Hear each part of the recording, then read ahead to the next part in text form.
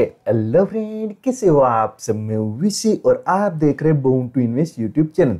इस वीडियो में हम देखने वाले हैं नेक्स्ट वीक के लिए कौन से 6 स्टॉक होंगे जो आपको स्विंग ट्रेडिंग में हेल्पफुल हो सकते हैं। तो दोस्तों, अभी तक आपने हमारे इस चैनल को सब्सक्राइब नहीं किया तो सब्सक्राइब जरूर कर लीजिए, क्योंकि हम ऐसे वीडियो हर रोज हर दिन लेते आते। और जो बाजू में घंटे वाला बटन है उसे जरूर दबा दीजिए, जिसको आपको हमारे नोटिफिकेशन सबसे पहले मिल जाए।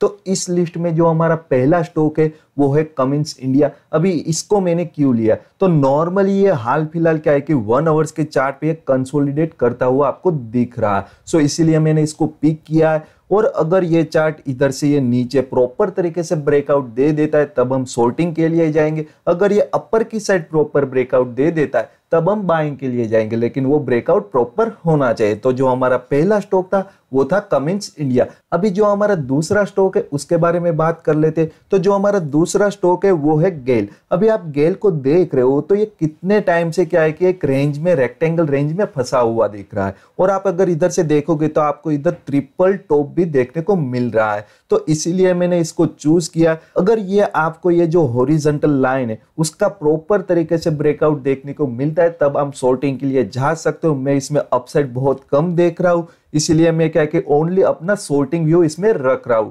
अगर मेरे को ये रेड लाइन के नीचे प्रॉपर ब्रेकआउट इसका मिल जाता है तब मैं इसमें शॉर्ट के लिए जा सकता हूं। तो जो हमारा दूसरा स्टॉक था वो है गेल। अभी जो हमारा नेक्स्ट स्टॉक है उसके बारे में बात कर लेते। तो जो इसके बाद का जो स्टॉक है वो कौन सा है वो देख लेते। तो इसके बाद का जो हमारा स्टॉक है वो है इंडसइंड बैंक। अभी इसको मैंने क्यों लिया, तो ये नॉर्मल अभी एक ट्रायंगल में फंसा हुआ दिख रहा है। आप देखो इधर ये रेजिस्टेंस फेस करा, एक राइजिंग सपोर्ट लाइन पे ये सपोर्ट ले रहा है। तो हो सकता है कि आगे आने वाले दिन में, मतलब मंडे या उसके बाद, ये जो सपोर्ट लाइन है उसको ब्रेक करके ये नीचे आ जाए। मैं इसमें शॉर्ट की ओर देख रहा हूं। अगर ऐसा कुछ होता है, अगर ये लाइन को ये ब्रेक करके नीचे की ओर आता है तब मैं इसमें शॉर्ट की ओर जाऊंगा, लेकिन वो ब्रेकआउट प्रॉपर होना चाहिए। तो इसीलिए मैं इसको लेके गया हूं। क्यों? क्योंकि इसमें ट्रायंगल बना हुआ है। तो इसके बाद का जो हमारा स्टॉक है वो कौन सा है वो देख लेते। इसके बाद का जो हमारा स्टॉक है वो है अंबुजा सीमेंट। अभी आप अंबुजा सीमेंट को देखिए, इसमें एक वेज टाइप पैटर्न बना रखी है।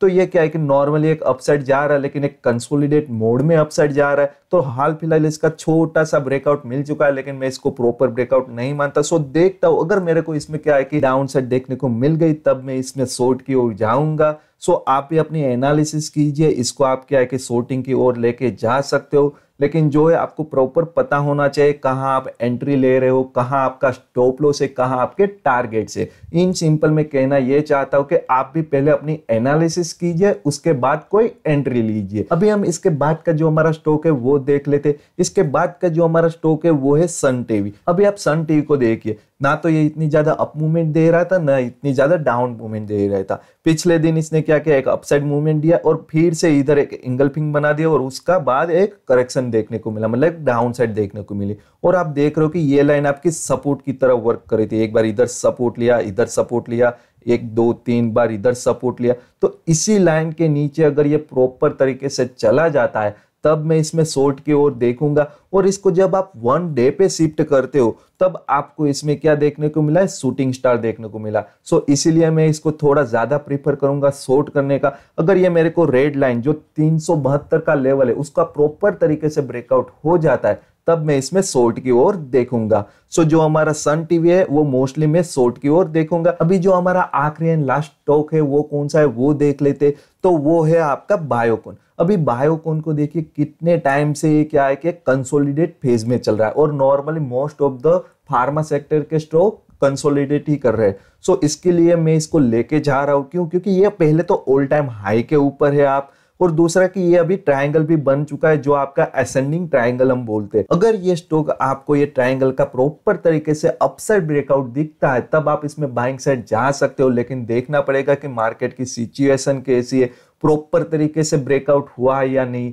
तो अगर मेरे को प्रॉपर तरीके से अपसाइड ब्रेकआउट मिल जाता है तब मैं इसमें बाइंग की ओर देखूंगा। सो बायोकॉन जो हमारा लास्ट स्टॉक था वो बाय के लिए था। तो ये थे 6 स्टॉक जो नेक्स्ट वीक में आप स्विंग ट्रेडिंग के लिए लेके जा सकते हो, लेकिन उससे पहले आप अपनी प्रॉपर इस पे एनालिसिस कीजिए और बाद में कोई ट्रेडिंग कीजिए। ओके, तो दोस्तों ये वीडियो आपको कहीं से भी अच्छा लगा हो तो प्लीज यारो लाइक कमेंट एंड सब्सक्राइब कर देना। आप लाइक कमेंट करोगे तभी तो हमें मोटिवेशन मिलेगा और ऐसे वीडियो आगे लेके आएंगे। सो प्लीज यारो लाइक कमेंट एंड सब्सक्राइब कर देना। चलिए मिलते हैं अपने नेक्स्ट वीडियो में, तब तक के लिए टाटा गुड बाय जय हिंद।